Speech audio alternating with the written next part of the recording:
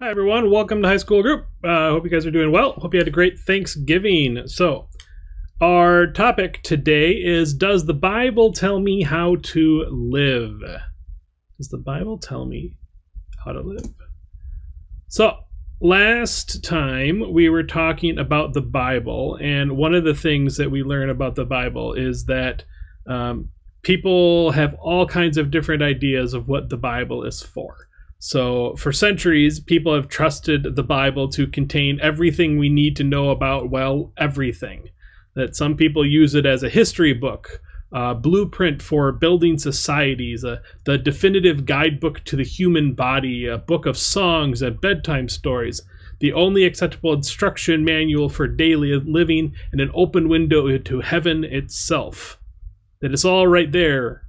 Everything you need to know to live a good life, right? Probably, maybe, kind of. So our question today is, if the Bible has all of the answers, why do we still have so many questions? So let's watch our video and see what she's talking about today.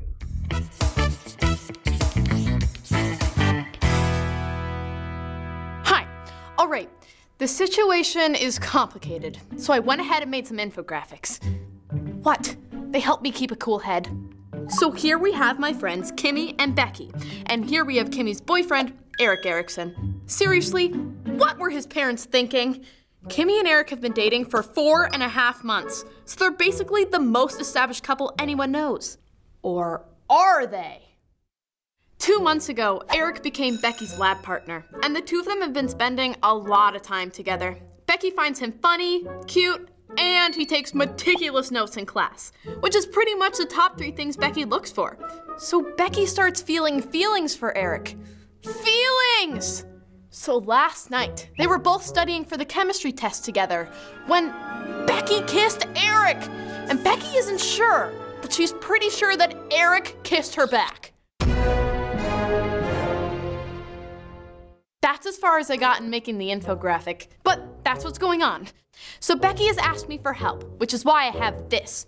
That's right, I even got a solid, non-digital copy because I need answers from the Bible, fast. And the Bible is definitely what I need because as Pastor Nancy from the Nancy Conference said,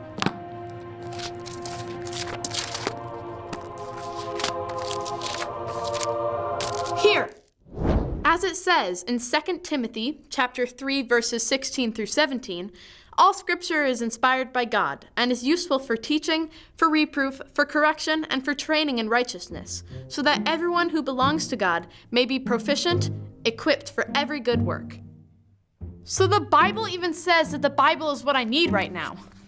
But I think I'm gonna go back online. That's actually faster for me.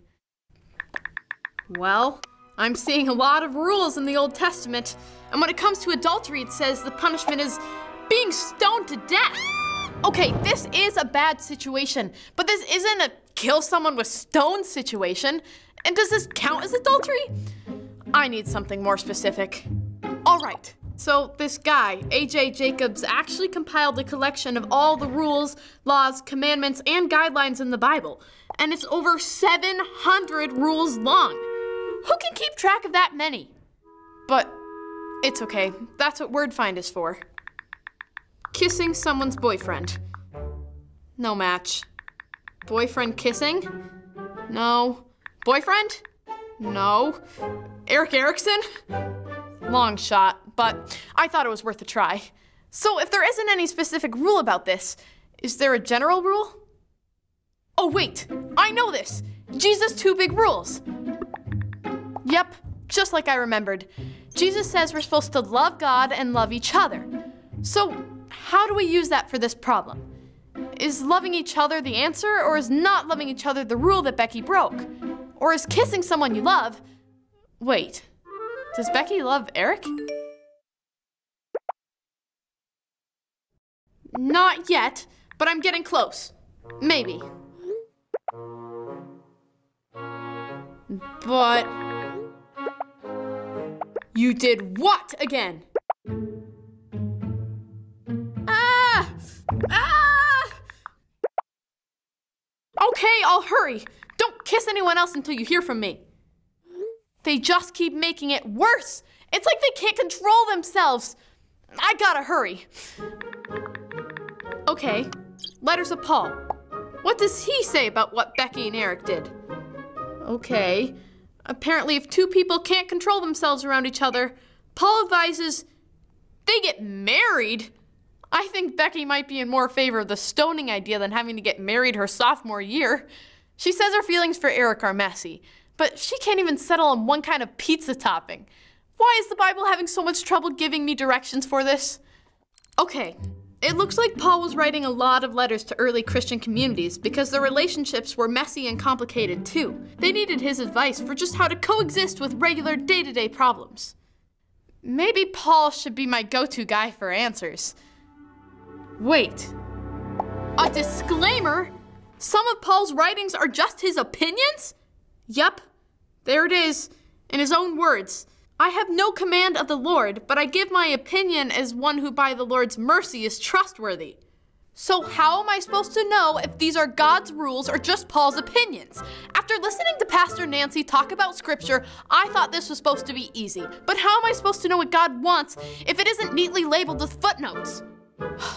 All right, if the Bible doesn't have the answer to my situation, what does that mean? Pete Enns, modern biblical scholar and theologian, says, the Bible is ambiguous. The Bible is really not all that clear about what we should actually do and think. When it comes to the detail of our lives, we need to work it out, which is a wisdom task. So it takes the Bible and wisdom? Do I even have wisdom?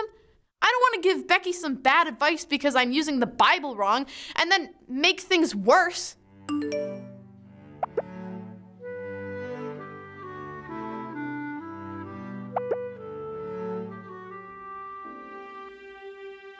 Or maybe things will just get worse on their own.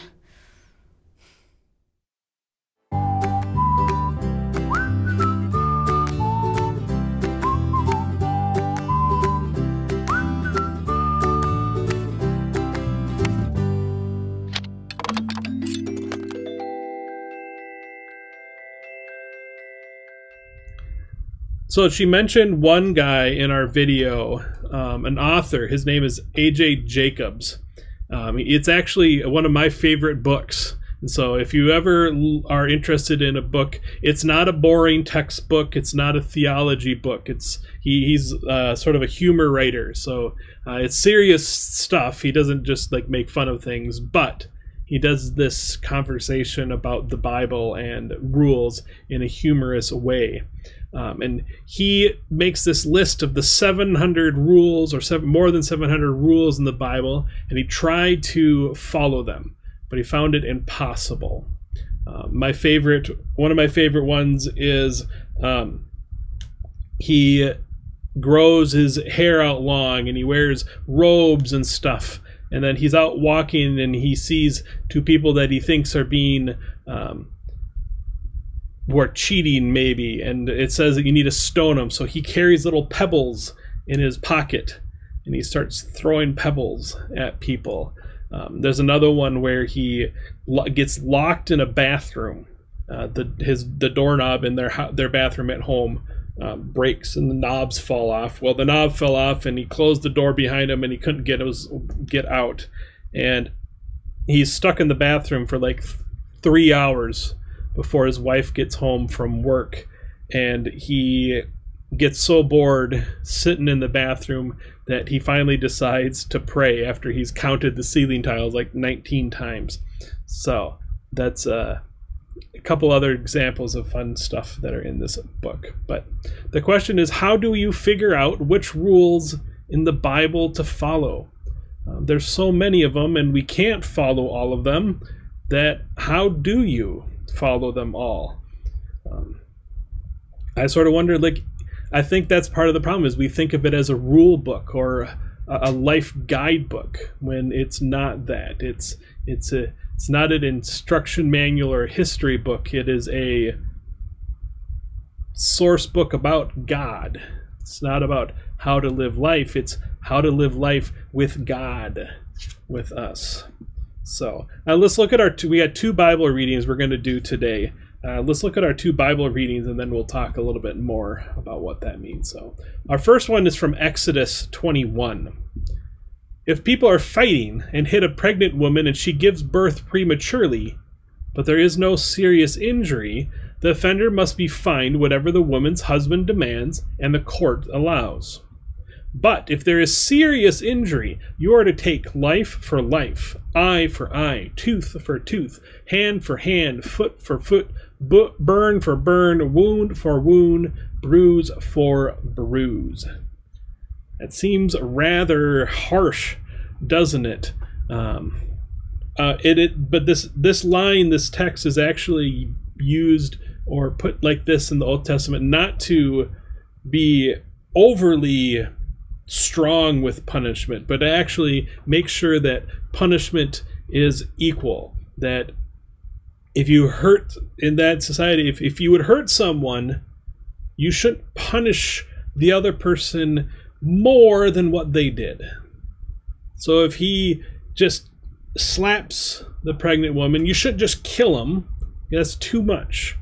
It should be the same. So that's why we have this eye for eye, tooth for tooth, hand for hand, foot for foot. It should be an equal footing or an equal status, that what the first person got, the other person gets the same, not more. So it's not a make sure you do up to it, it's a make sure you don't do more than that. If they knock out a tooth, don't take their eye out. Don't kill them because they just knocked out a tooth. So, but then Jesus comments on this text. So let's read Jesus's. Jesus says, "You have heard that it was said, eye for eye and tooth for tooth. But I tell you, do not resist an evil person. If anyone slaps you on the right cheek, turn to them the other cheek also. And if anyone wants to sue you and take your shirt, hand over your coat as well. If anyone forces you to go 1 mile, go with them 2 miles. Give to the one who asks you, and do not turn away from the one who wants to borrow from you. You have heard that it was said, love your neighbor and hate your enemy. But I tell you, love your enemies and pray for those who persecute you." So that's our text, and it's a little different. Jesus seems to say, don't retaliate. There's a quote from Indian man who worked for independence for India. You might have heard Gandhi. I don't know if you've heard his name, Mahatma Gandhi. And he said, connected to this line, eye for eye, tooth for tooth, he said, an eye for an eye and a tooth for tooth leaves the whole world blind. If we interpret this as, they took my eye, so I'm going to take their eye, and they go, well, they took my eye, so I'm going to take their eye. If we keep on doing this cycle of retaliation, it can be too much.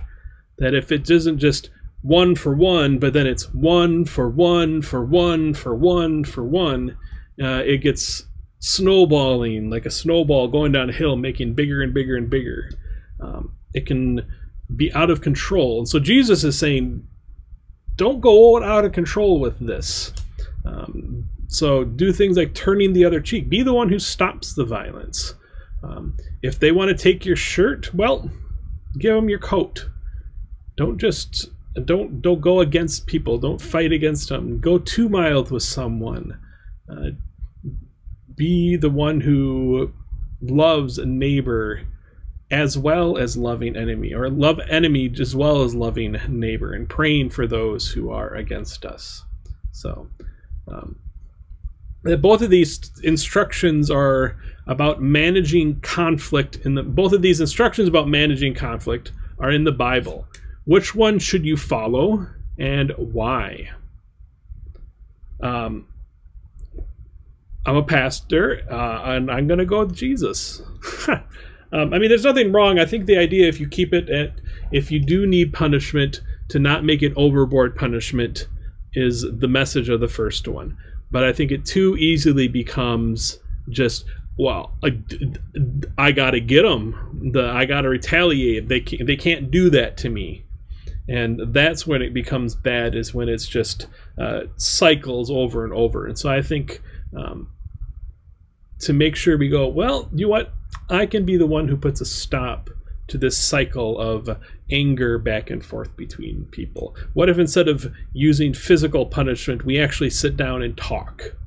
What if we work to solve the initial problem instead of just getting angry and angrier and more mad and more mad at each other, and actually solve what the problem may be? So that's why I picked the first one. There's a whole book in the Bible. Let me grab my... So again, if you have your Bible, you opened it up in the middle. I'm actually in Proverbs. You'll probably be in Psalms or Proverbs. Psalms is first usually, but then Proverbs. So the whole book is called Proverbs, and it's in the section with Psalms that they're called wisdom literature. And it's one of the parts of the Bible, along with specific laws like the Ten Commandments and Levitical codes. That's what we read before, is part of that eye for eye, tooth for tooth, or from the Ten Commandments, do not steal, do not kill, do not commit adultery, that sort of thing. And they're intended to help people live well. So they're giving some instructions and get along and be happy and that sort of things. But Proverbs is different than those. It's not stuff like don't kill people. If you're mad, you can only do so much damage back to them. It is insights. So I'm back. I had to pause for a second there because I wanted to figure out and find one that I liked. So this is one that I like. This is from Proverbs 21:5. So Proverbs 21:5. It says, "The plans of the diligent lead surely to abundance, but everyone who is hasty comes only to want." So it's not... So the idea of it is the plans of the diligent, so people who make plans, who they think things through, lead surely to abundance. If you think things through and you think about the problems you're going to have along the way, the things that you need to work on to get to what you want in your goal, you'll have good come out of it most of the time. That you'll lead to abundance. That you may not have a lot of abundance, but for the most part, if you think through your goals and what you need to accomplish them, you'll have a good chance at accomplishing them. But everyone who is hasty comes only to want. If you don't do that, if you just rush through things and don't think about consequences, don't think about the things that you need to do to get to places, or you to not think about the issues along the way, you're going to come to want. You're not going to do as good. You maybe occasionally you'll figure out your problem and you'll do it, but a lot of the time what's going to happen? You're going to fail at it because you didn't think about what if this obstacle comes about, or what if this things. And so the book of the Proverbs, they're about all this sharing of insights instead of just listing do's and don'ts. So it doesn't tell you how to do plans. It doesn't tell you how to be diligent, but it's telling you maybe you should be diligent and not hasty in things. And so I think that is a good way to think about what the Bible is it's not this instruction book telling us exactly how to do things. What the Bible is a way to talk about God, but it's a way for us not to make decisions for us. It is a tool to help us make decisions. That we don't turn to the Bible to go, well, what should I do? If I go, the word of the Lord came to me, that doesn't tell me what to do, but I can gain insight in the Bible to help me think through the problems and things that are going on in my life. So, and you get other ways. The Bible isn't the only place for that sort of thing. That the Bible helps us in that sort of things, but doing things like listening to teachers, listening to parents and grandparents who have experience in things like that. All of these are different things that we put into our tool that help us be diligent, as the proverb there said. They're all ways for us to go, how do I get through this problem I have in my life right now?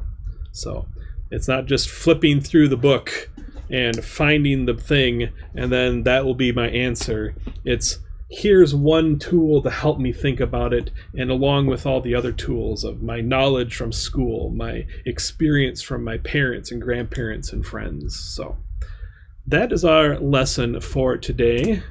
Hope you guys have a great week. We have 2 more lessons before we're done for Christmas break. But then in January, I'll figure out a date, but probably the week after school starts. We're going to start in person. We're going to start at 6:30, and I'll send you more information when we get there. But have a great week, everyone.